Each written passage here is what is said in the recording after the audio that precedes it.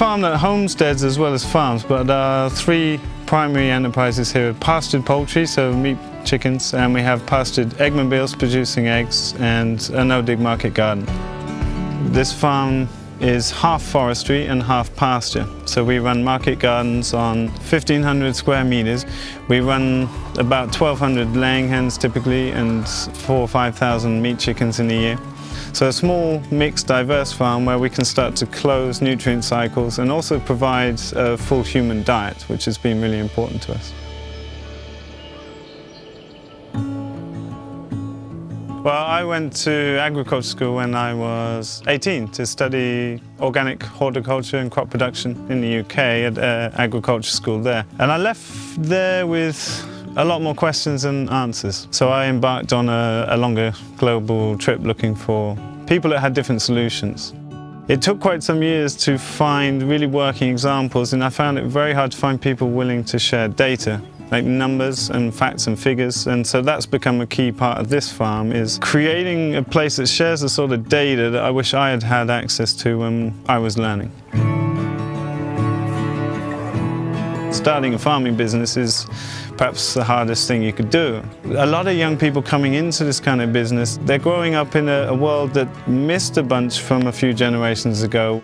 We really wanted to create a space that was open to people to come and get engaged, so we've tended towards running really long-term farmer training. And quite hardcore, you know, more like farm boot camp. So we really focus on choosing enterprises here that A, are symbiotic, but B, are things that people can come and really learn about tangibly here, get enough experience to then confidently go away and set up according to their own context in their own country.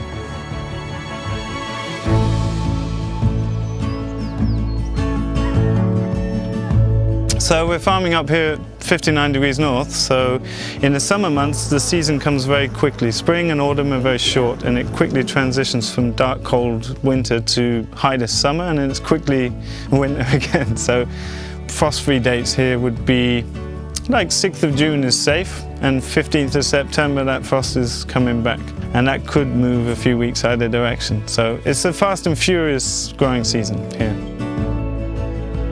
So we work long hours in the summer, but we're also complemented with 6 months of basically me here for 1 hour a day, you know, collecting eggs, feeding cattle, and that's my workload.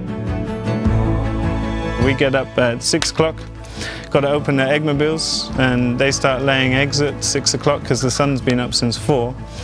We move the cows and sheep who cut the grass in front of the eggmobiles, and we time their interactions so that they receive all the fly larvae from the cow manure and follow them around the pasture like that. Then we move all the broiler chickens, and that's quite a big job. And then we'll basically spend the rest of the day in the market garden.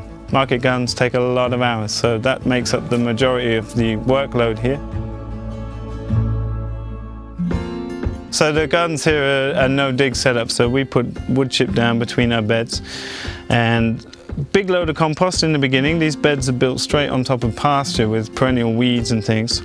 We do no-dig because it leads to less weeds, less watered, and using this wood chip for pathways, it actually helps us soak up excess water. And what we find is that means you're walking around in a clean garden. It means we minimize washing of veg, like salad mixes that we cut with the greens harvester. We don't need to wash them because there's no dirt bouncing up on the leaves. And anytime we can minimize washing, we're maximizing shelf life. And it's part of a marketing thing too. Like, our farm looks beautiful and it's presentable, and it's the first thing a customer sees when they come into the farm. We are driving a very high level of economy in a very small space, in a very short growing season, in the middle of nowhere. So we managed to shift about €250,000 products in a 6-month production, which we then sell throughout the year, like meat products and eggs. We're able to turn over the value, more than the value of the farm and the investments we put in the farm every single 6-month season that we run. Having a broad product portfolio really helps. Like, when we have fresh chickens for sale in the summer, it's much easier to sell vegetables. I remember those words of Joel Salatin: it's much easier to find 100 customers that will spend $1,000 with you than to find 1,000 customers that will spend $100. And that's certainly my experience of running a mixed, diverse farm.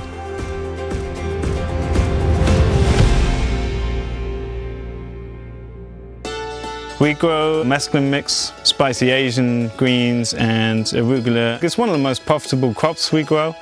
On a little 10-meter long bed that's 30 inches wide, we're getting 40 kilos in 42 days. So that's a net of about 500 euros on a tiny little bed, and that used to be painstaking work. We would cut it with little serrated knives on our hands and knees, and that takes 25 minutes to do well, and what we found with the greens harvesters, that takes about 2 minutes flat. That's definitely a game changer for anyone growing greens or microgreens at any kind of scale.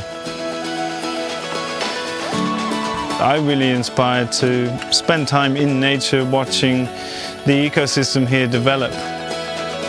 I'm totally motivated by feeding my family amazing food. That's why I wanted to build a farm. I decided that at about 15 years of age. I knew I wanted to bring up kids and raise a family around amazing food. We've become a little island that nature's moving back into because we're not sprayed and we're not bare ground. We're creating a habitat whilst producing amazing, diverse food, and that inspires me a lot when I wake up every day.